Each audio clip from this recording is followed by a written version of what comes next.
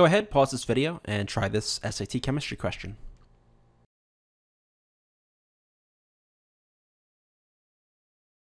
The SAT chemistry test is designed to be broad rather than deep, so it often covers a lot of topics and things that you may not have covered even in your AP chemistry class, much less in a honors or regular chemistry class. So for that reason, sometimes you're going to get questions that you're not going to know the answer to.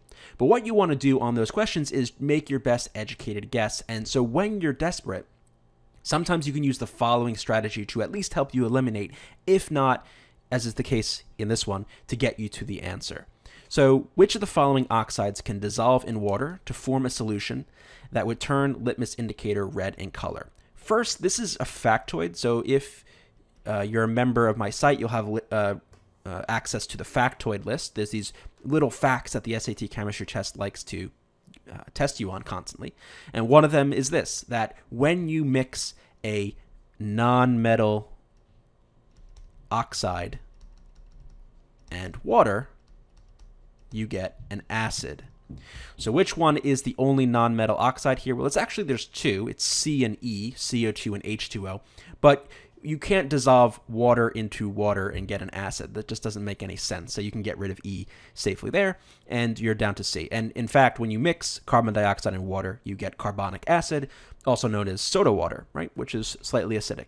Okay, let's pretend though you didn't know that. Let's pretend you didn't have the factoid sheet, or you just never learned it, or whatever. Could you solve this question without it? And you could. And the tactic you can use here is look for the different choice. And what do I mean by that? You look at the 5 choices and you say, okay, which one of these is different from the rest in some significant way? So first, again, we can get rid of E because it doesn't make any sense to dissolve water into water and then get an acid, right? Turning litmus indicator red, that means acid. But it doesn't make any sense to do that, to dissolve water in water and get an acid. It just doesn't make logical sense at all. So we can get rid of E. So we're down to these 4 choices. We look at these 4 choices and we say, are there any differences here? Well, we see that K has 2 Ks, but that's just because it's +1 and you need 2 to go with an oxygen at -2, and you have 2 oxygens. I guess that's a difference, but that's not really much of a significant difference. But if you look at C, there is quite a difference in the sense that this C is a non-metal oxide. In other words, it's got a non-metal in it, carbon, whereas the other 3, magnesium, potassium, and zinc, are all metals. So we've seen, okay, 3 of these are metals with an oxygen. 1 of these is a non-metal with an oxygen.